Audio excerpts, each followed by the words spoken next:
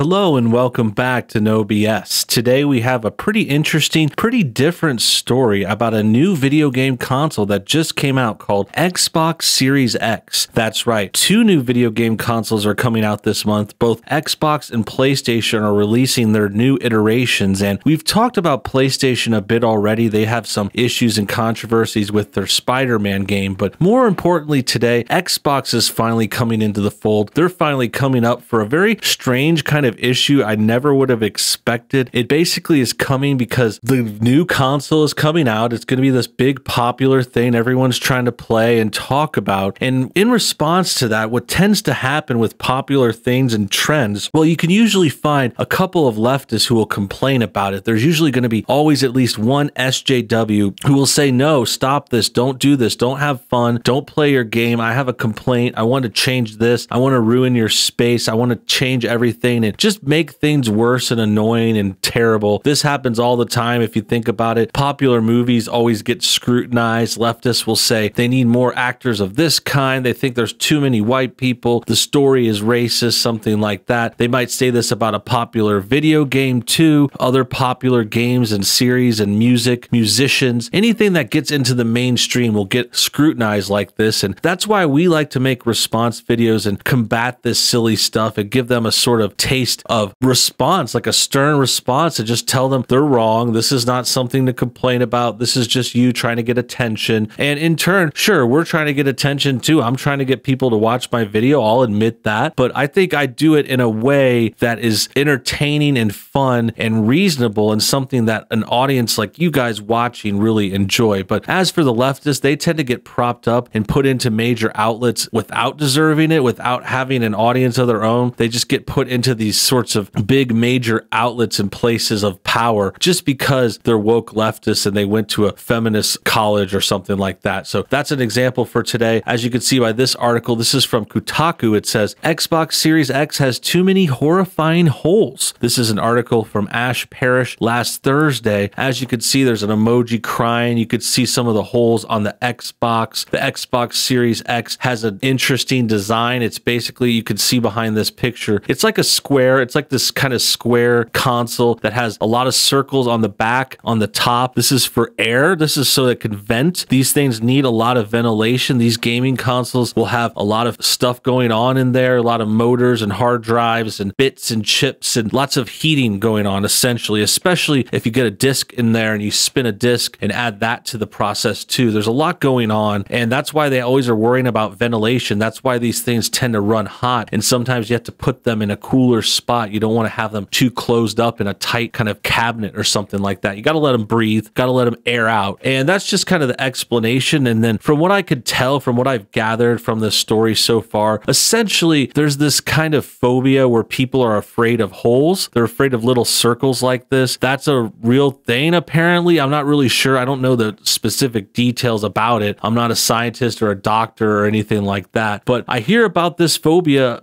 I've heard of it once or twice before, and now it's coming up in this case. In this case, we're talking about how these circles are triggering some reporter at Kotaku. And then, like I was saying, this is the website Kotaku. Somehow this thing got so woke, and they hire these sort of woke artists, woke writers to give them points and to have them complain about stuff and give them more content to appeal and pander to the left-wing side. And this is another thing, before we read into the article, this just reminds me of the typical kind of left-wing complaints. They're always complaining about something. They're always coming up with some kind of phobia or disease or disorder. They're always saying they're depressed or have issues, mental instabilities. They say they need to go to a doctor. They say they have this or that. They brag about it even. I mean, this is part of the left-wing premise. I mean, they're all about identity politics, and previously that was focused on race and things like gender and other kinds of parts of your personality. But nowadays they're getting into the fringes and they're talking more about alphabet stuff, which involves your sexuality and who you love and what kind of people you love. And then past that, they move past into this realm of like disabilities and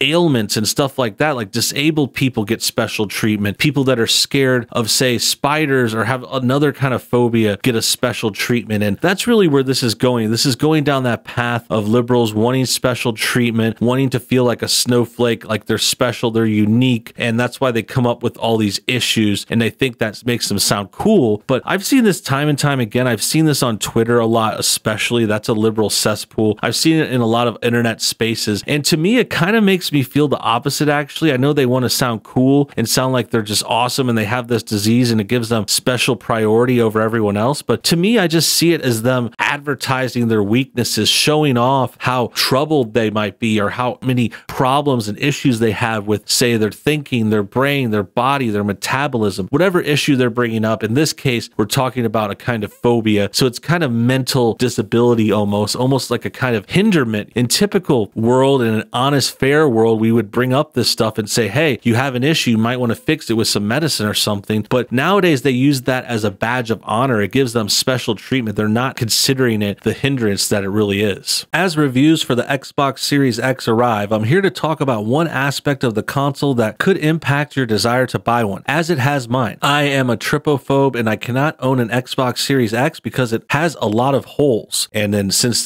they have a warning here, a trigger warning, which is a classic left-wing thing. They always are worried about triggering people because they're just so sensitive. They can't handle things. They can't handle the internet, which is kind of creepy, but kind of sad, really. But let's keep reading on. Trypophobia, Google it at your own peril, lest you suddenly and violently discover you too are afflicted, is described as the fear of small holes. Shout out to the American Psychiatric Association for at least waiting a few paragraphs before including images that caused me to yeet my laptop. Most online explanations of trypophobia unfortunately include pictures. Trypophobia is not included in the Diagnostic and Statistical Manual of Mental Disorders, so it's not an officially recognized mental disorder, but it's estimated that 16% of people suffer from it. I am unfortunately one of them. And you could tell this kind of writing, the way they describe it, the way they hype it up, they feel like they're special. They feel like this is something good for them. Like, oh, I'm great. I got this sort of ailment. I've got this sort of disability. I have a mental disorder. So that makes me better than you. That makes me more preferable. I have special treatment. They think, oh, everyone should feel sorry for them. Everyone should accommodate them and get them these special places. And I mean, that's not totally wrong. We do that with disabled people. We give them special parking spots and entrances to buildings. There's always a ramp for people in wheelchairs, but there's a certain point where you're kind of getting a little extreme. You're just kind of wanting attention. This is not something that's life or death. You're not in a wheelchair because you got hit by a car or something really, really bad. It's just someone who doesn't like holes, can't deal with it, can't reason with themselves or get therapy or whatever it is to fix that. In addition, the other thing worth noting before moving forward is it's not included in disorders because it's probably just something that's exaggerated or maybe included in another disorder of like whichever. It might be part of OCD or someone that has ADD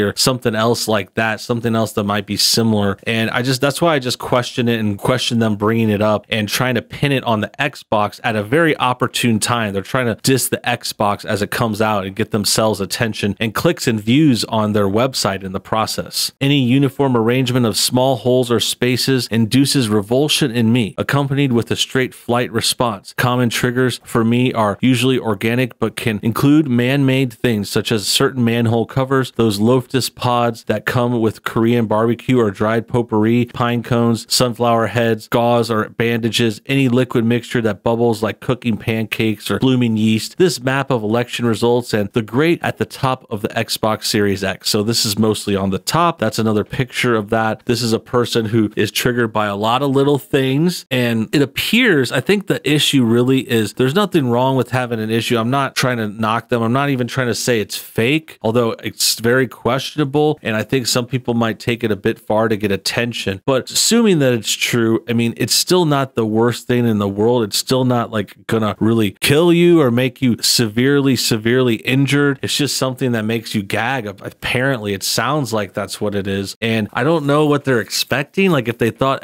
Microsoft should have considered this, even at the highest, which I think is too high an estimate. They say 16% of people might suffer from TRIP, but I think it might even be less. I think this is like an overblown kind of thing. This person is trying to get attention and they're trying to kind of rain on the parade of the Microsoft Xbox party. I knew the Series X was going to be trouble the minute its design was revealed. The holes are just big and prominent enough to trigger a response. The Series S is a bit better since the holes on its speaker are small enough to be obscured when viewed at a distance. Up close, it's still slightly unsettling, but the annoyance factor is more negligible. My response to all these holes is not very strong, so I can continue to work at Kotaku without gagging every 5 minutes headsets as our coverage of the cursed console increases as we get closer to release date. But I don't think I could keep the new Xboxes in my home without prolonged exposure making me want to throw the console away. So this, to me, it just seems like Kotaku is shooting themselves in the foot. They're probably regretting this hire. They're getting what they deserve too, because they're pandering to these woke people that are known to always complain, to always be triggered, to always have issues with everything. They find issues. They actively seek to ruin things and find problems that they complain about. Essentially, that's their job, is to complain. And that's why it's kind of bad when the liberals invite that into their own company. Like Kotaku is probably regretting this, because now this isn't the only person in SJW they've hired. We've seen them be riddled with articles like this throughout the recent years. And you just think about working at a place like that. Like, I can't imagine having a bunch of people with all these issues and disabilities. You'd be walking on eggshells all the time. Anytime you might say, talk to the opposite sex, they'll say that's offensive or sexist. If you reference anything outside of your own race, you'll be called racist. If you bring the wrong kind of item in, if it has too many circles on it, that'll be deemed offensive, so on and so forth. It's a very silly premise, and it's worth talking about because it's just so funny that Xbox has to deal with this kind of attack. It's funny that Taku would print this article as if it was like a real relevant thing. This is some kind of opinion piece. This is some kind of weird thing. I just don't understand it, but that's where we're at today. That about wraps things up. Hope you guys enjoyed today's video. Make sure you comment your thoughts on everything below. Tell me what you think about the new Xbox. The Series X and Series S just came out this week. Are you interested? Are you going to be playing the new Xbox? Are you going to be afraid of these holes? Does anyone out there actually suffer from this tryptophobia? Is that a real thing, or is this person just acting a little loony? Tell me what you think below. Comment your thoughts. Subscribe if you're new. Hit the like button if you enjoyed what you saw, and we'll see you on the next post.